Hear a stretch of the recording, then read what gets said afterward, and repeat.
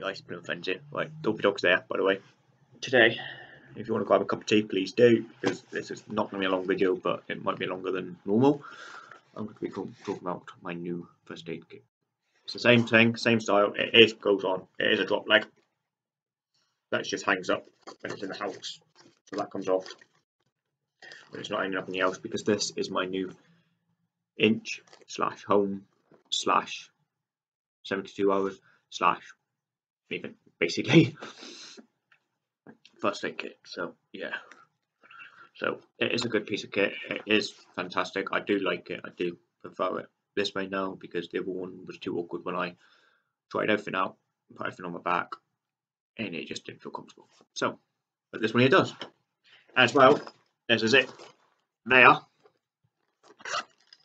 where I can add a bit of padding if I need to, and I will probably more likely add the padding in next couple of weeks.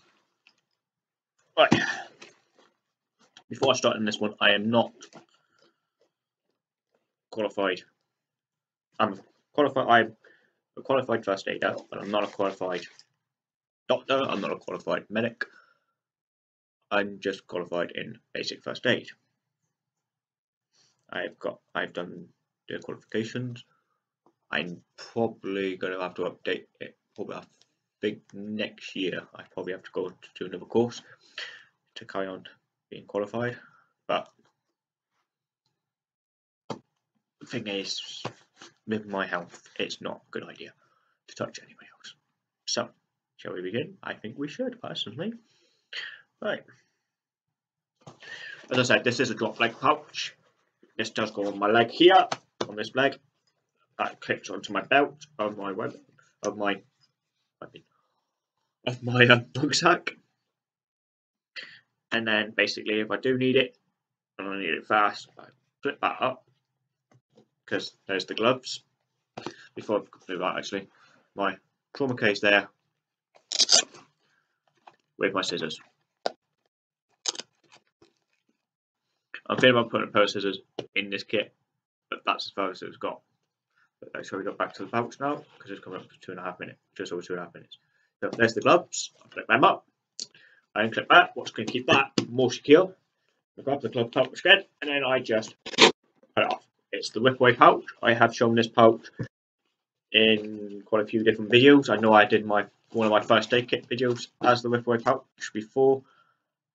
I know I did one of my large fire kits as a rip away pouch before. And I know I showed my camp kit as the rip away pouch, but the camp kit's gone. That's completely being redone, being rehashed, because I found that was too heavy, and I found that was just carrying too much stuff, too much junk. So, right. So let's begin, shall we? There's another little flap there. Flip, unzip it. Fly all up here. Hopefully nothing falls out. Oh yeah, something will fall out because it's not image secure. And that is my splint. I'm starting to carry that inside the first aid kit, because I think that's where it belongs, not on the bottom of the rucksack. So it's that one there. As you can see, it is a big first aid kit. So yeah, most of it's exactly the same.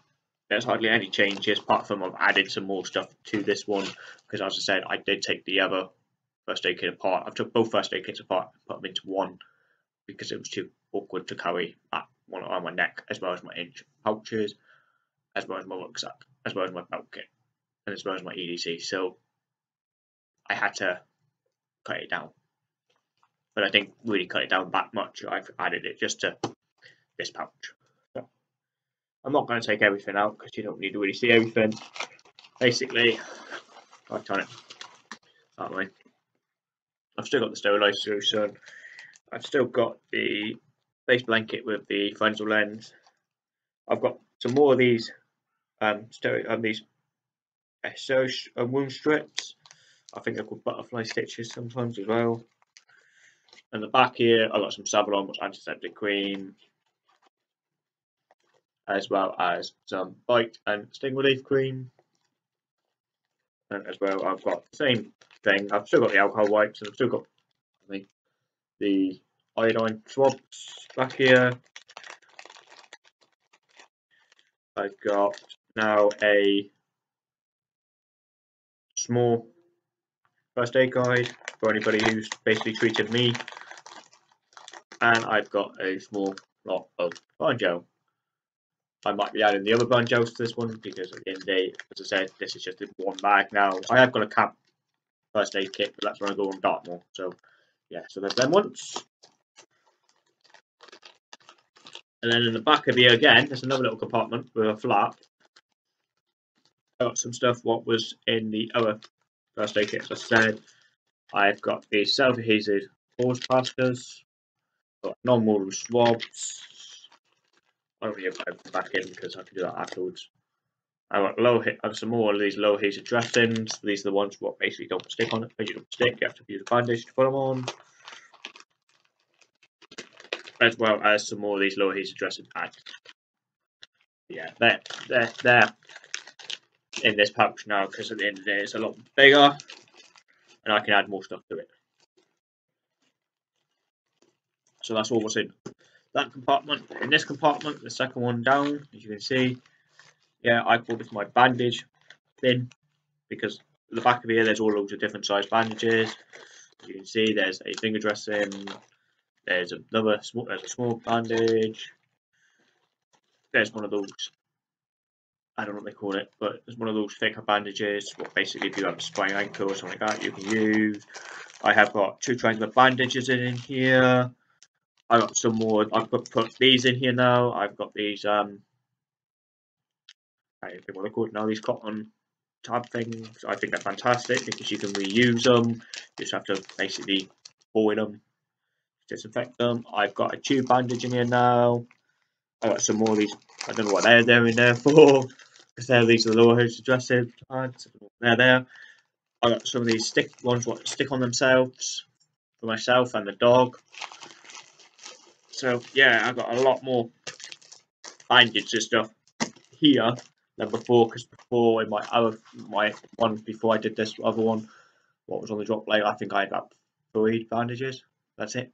No other bandages apart from 3. So I was kind of a bit stuck there. So now I'm not stuck. I've got more than what I need, and I've got enough for the dog, and she's right there. As you can see, her red. Right. In here is the tools. Not a lot of tools in here. There's another finger. There's a finger splint there. There's some plasters. There's some paint. There's some tweezers. There's some tick tweezers. There's a syringe to clean it out. There's some of this antibacterial powder.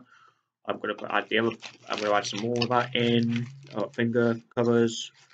I've got safety pins. There's lots of stuff in there. More than what I could think of. So yeah. And all that, as I said,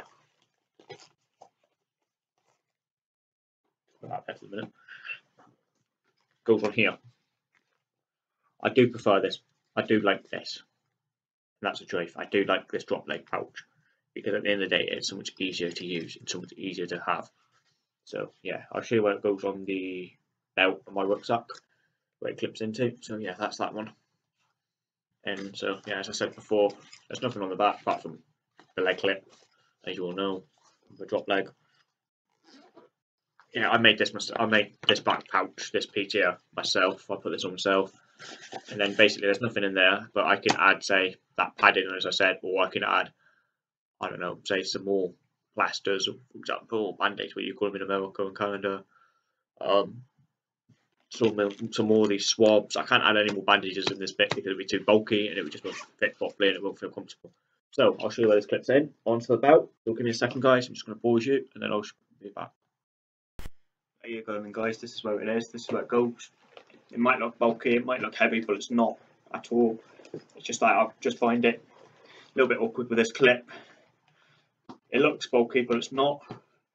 I've not tested it in the field yet, so I'll let you know when I'm out in the field, when I'm out actually using this bag and this kit. As you can see, there's the belt kit, and it clips in underneath what I call my sort of like my compass, my whistle, and my torch, and my single mirror pouch. As you can see, there's the clip.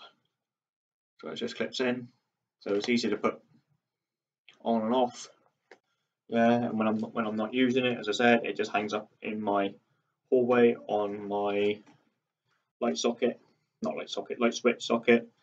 So yeah, tell me what you think. Tell me if you think that's too big, or tell me if you think that's too awkward.